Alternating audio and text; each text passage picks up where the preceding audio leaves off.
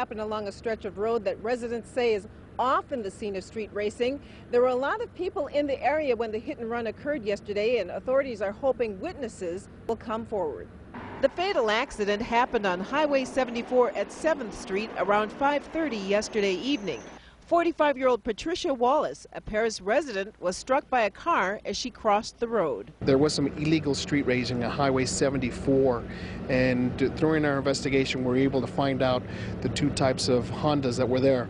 One of them is a green Honda CRX that we know was the suspect vehicle that hit the lady as she was crossing the street. The speed limit along the busy stretch of road goes from 55 miles per hour to 45. Neighborhood resident Dwinder Liggins says pedestrians often cross the 4-lane highway to get to the bus stop or local businesses. They shouldn't be crossing right here. They should be crossing at the crosswalk, which is what they should be doing. But they're not. They're crossing in the middle, but still they are a pedestrian. They need to do something to stop the problem that we're having here. The driver of the Honda CRX is facing serious charges. Not only the felony as far as the illegal street racing aspect, but also the taking the life of this lady who was a mother.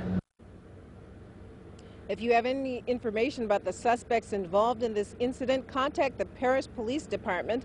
That number is 951-210-1000.